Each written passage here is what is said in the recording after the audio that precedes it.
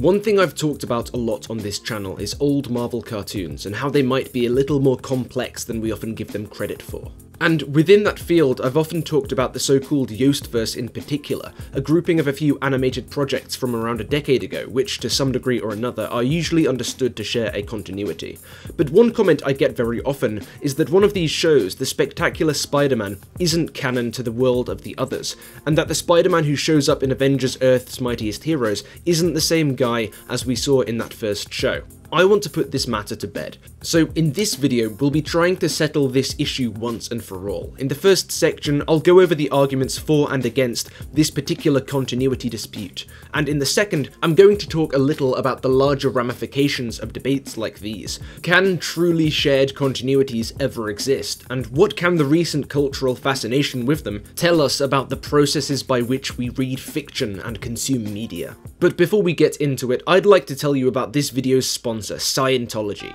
Do you want to pay most of your money to a secretive organization and commit to a theology that holds an evil space emperor trapped our immortal spirits here on Earth by luring his extraterrestrial subjects here and then slaughtering them? If so, boy, do I have some great new— Wait, hold on. Wait, what? Are you saying we didn't get the Scientology sponsorship? Oh, damn it.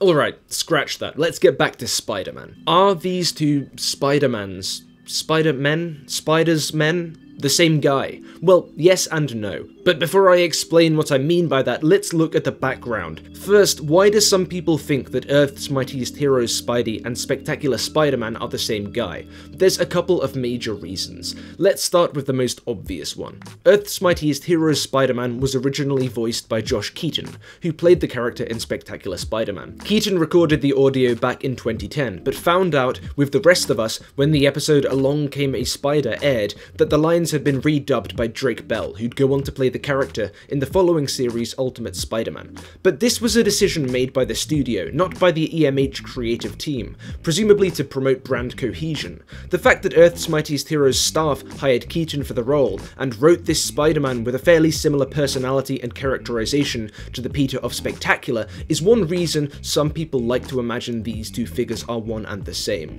This in itself is hardly evidence though. Plenty of animated projects and video games get familiar actors to reprise previous roles, despite existing in clearly different continuities. No, for evidence we're best to look to Twitter. Also, side note, you should follow me on Twitter, I just made an account for this channel. But self-promotion aside, this cesspool of a social media platform might actually be useful for the first time in its existence, because if we look at the feed of Christopher Yost, ex-head writer and showrunner for Earth's Mightiest Heroes, we see tweets from 2019 definitively stating that the Spider-Man in EMH was originally intended to be the same as Spectacular Spider-Man, that Along Came a Spider was intended to be Spectacular Spider-Man at heart. That might seem like a fairly definitive answer, but let's have a look at the arguments against a shared continuity. First, there's the fact that Avengers Earth's Mightiest Heroes and Spectacular Spider-Man have different official Marvel Universe designations. Avengers EMH, as well as Wolverine and the X-Men and a couple of other projects, are listed as Earth 8096, while Spectacular Spider-Man is Earth 26496. The thing is, these universe designations aren't decided by the creative teams for these shows. They tend to be given in tie-in media like annuals, which aren't always necessarily accurate to the project themselves or the intentions of their creators.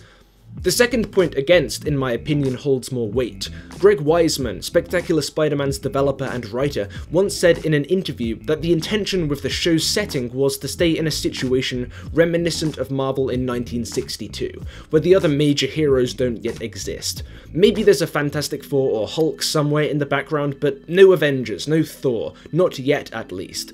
Now, Peter's only 17 when he first appears in Avengers Earth's Mightiest Heroes' second season, and that's after all of the first season has taken place, which itself is seemingly a good while after these heroes got all powered up.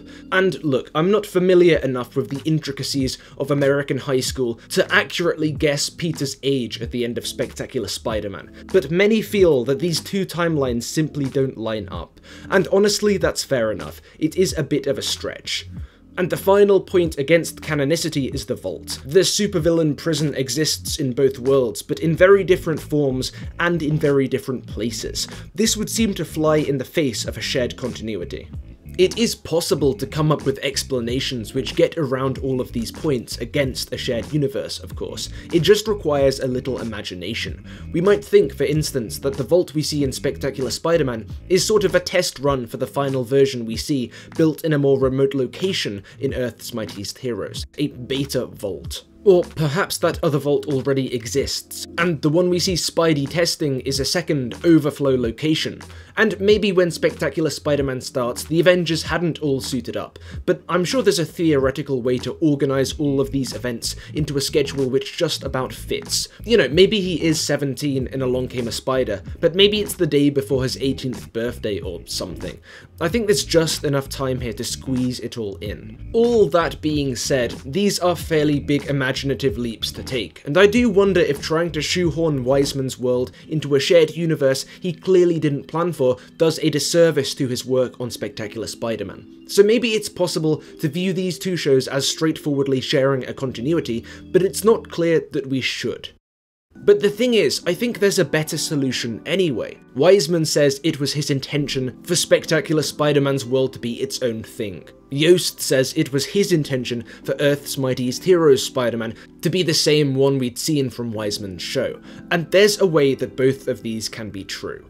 Because even if these worlds exist in different realities, that doesn't mean that their Peter Parker's lives were different. Think about it this way, the vast majority of Marvel's alternate universes, except for fringe cases like Marvel 1602, take place in a vaguely similar world, a world largely resembling ours. Most details are the same. There's always an America, for instance, which means that the lives of the founding fathers played out in the same ways, and that the colonial policies of 18th century Britain were similar. Speaking of Britain, the fact that English remains the lingua franca for the US suggests that British history played out the same way. A Celtic island was invaded by Romans, Anglo-Saxons and Normans, until they formed a colonial empire, speaking the language we all know today, etc, etc. The fact that there's always a World War II against Germany tells us that medieval European politics resembled ours, and so on. I could give more examples, but I feel like you get the point.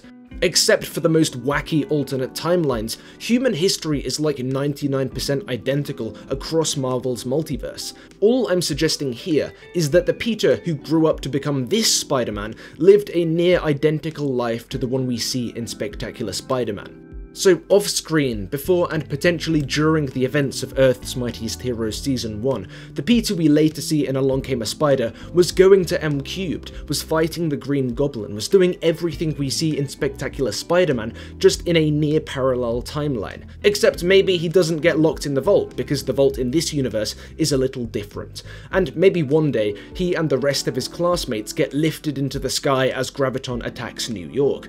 You get the picture. In this solution, Weisman's world gets to stay separate, but the Spidey we see in EMH is for all intents and purposes the Spectacular Spider-Man. So there's my suggestion, and you might be thinking that it's a bit of a cop-out, that if that's the case it's not quite the same, it's not a true shared universe. And maybe that's true, but here's the thing. I'm not sure that any true shared universes can ever exist, not perfectly at least. Let's take a step back. What is a shared universe? At its most basic, a shared universe is the current term for a character or aspect from one work of fiction appearing in another work of fiction, when one work crosses over into another, be that a modern blockbuster team-up like Avengers Endgame, or Dracula showing up in House of Frankenstein. You can go even further back. Mark Twain's The Adventures of Huckleberry Finn featured an appearance from the already established character Tom Sawyer. The thing is, no shared universe ever has a wholly consistent reality. For a recent example, look to the presence of the MetLife building in Hawkeye. It's well established that in the MCU, Avengers Tower stands where the MetLife building does in real life. But this isn't the case in Hawkeye. If we are being draconian with continuity, the only possible explanations for this are that the rebuilding we saw in Far From Home turned Avengers Tower into the real-world MetLife building, which, come on, will not be the case. Or that Hawkeye doesn't take place in the MCU proper, but instead in a universe 99% identical, except where New York City has a more realistic skyline. But clearly, engaging with Hawkeye in this way is ridiculous, and not at all what any of us are doing. There's plenty more examples too, just look at the infamous Homecoming time skip. Examples such as these can be found in any shared universe. Sometimes they're way more obvious, like how the Universal Monsters crossover films killed off various characters only to bring them back in later films with no explanation. I mean, forget crossovers, continuity errors are as old as sequels themselves. Hell, the Bible's full of them. The thing is though, most of the time, we don't pay attention to them. Just like in that Hawkeye example, if you catch the error, the detail which objectively shows the incompatibility of the text with the rest of its so-called shared universe, you just think, okay, and then you move on. I enjoyed Hawkeye regardless. I had issues with it, but none of those issues were to do with the MetLife Tower. And this point is important. We don't get our enjoyment specifically from an imagined inhabitation of a fully cohesive and flawlessly pieced together universe, and we never have. We get it from somewhere else entirely. The compulsive rationalization we go through, where we come up with complex headcanons to explain inconsistencies in order to tightly fit two worlds into one cleanly shared universe, it's a relatively new phenomenon. No one was doing that when they walked out of the cinema after seeing Frankenstein wailing on Dracula, or whatever happens in those films. I haven't seen them. And look, I'm not saying that you're wrong if you get wound up by continuity errors, or if you really care about the difference between Earth 8096 and Earth 26496. I'm saying that there's a reason we still enjoy crossovers even when everything doesn't fit perfectly together. So, okay, why do we enjoy crossovers? How and why do we take pleasure from imagining objectively inconsistent settings to be connected shared universes? Well, it's simpler than you might imagine. Let's take the first Avengers film. Imagine two worlds. One is ours, and in the other, Marvel's Phase 1 never happened, and Avengers 1 was released first. Identical in every way to our version, just without the context of those introductory films. Now, it seems inevitable to me that in this imagined world, people don't react to the film as positively as they did in ours, even comic book fans. You look on that parallel world's Rotten Tomatoes, and it's not going to be 91% fresh. Maybe it'll be 70% fresh, because the film itself is pretty great. But the reason it became a smash hit, and defined the last decade of cinema culture in the way it did, was because when people went to see it, they weren't looking at Robert Downey Jr. and the Chris's and seeing Tony Stark, Thor and Cap purely as they were written in the Avengers script. They were superimposing on top of that film their memories and interpretations of the characters from the Phase 1 solo films. They were seeing composite versions of these heroes, versions which never actually existed in any single given text. In cases such as this then, it's the audience, the viewer, who is responsible for the construct of the shared universe, and all the narrative and emotional heft it adds to crossover stories. And the viewer subconsciously constructs this illusion of continuity every time they engage with the texts in question. Of course, it's not solely the viewer who's responsible for this phenomenon. The author shapes their text in a way which facilitates and encourages this imagined linkage, but at the end of the day, this is as much a mental thing as it is a textual one. So how is any of this relevant to the first part of this video? Greg Weisman, Avengers Earth's Mightiest Heroes, and Peter Parker. Well, I want to suggest that really it doesn't matter which Earth label these worlds officially have, and that it might not even matter what Yost or Weisman have said on matters of continuity since. Josh Fine has said a few times that when it comes to matters of continuity, it's ultimately up to each viewer to decide what they want to consider canon to this world. And this isn't just a cop-out answer. The point I want to make is that on a far wider scale than just Earth's Mightiest Heroes, the hermeneutic benefit of any shared universe is created by the reader. Continuity errors, official canon, aren't the things which create or destroy the increased sense of investment and connection we get from something like the Avengers. No, it's our own minds, and the way our perception of one work is deepened when we mentally link it to another. So if you enjoy Spider-Man's appearances in Earth's Mightiest Heroes more, if you imagine that this vault was a prototype for the bigger one we'd see in Earth's Mightiest Heroes, and that just after the curtains fell on Spectacular Spider-Man Season 2, Iron Man's suiting up for the first time in a cave somewhere, then go for it, more power to you. But if you'd like to imagine a future for this Peter Parker, which doesn't see him team up with the disgraced Captain America against the Serpent Society, or joining the new Avengers to fight Kang, then equally, it's in your power to construct, visualize, and experience that world. When Roland Barthes proclaimed the birth of the reader in 1967, I don't think he had Spider-Man in mind. But nevertheless, I think when it comes to matters like the dubious continuity of the Yost vs. Spider-Man, or the MetLife building in Hawkeye, or even the contradictory plotting of those early Universal monster films, we should keep in mind that the texts themselves, with their connections and inconsistencies, are only part of the shared universe phenomenon, and the other part, perhaps the more important part, is and always has been inside the audience.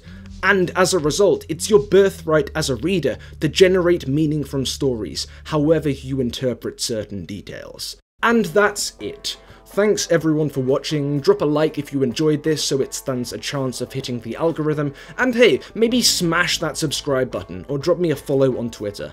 I hope to see you again soon, and a special thank you to all my patrons on screen now, especially Ian Fifield.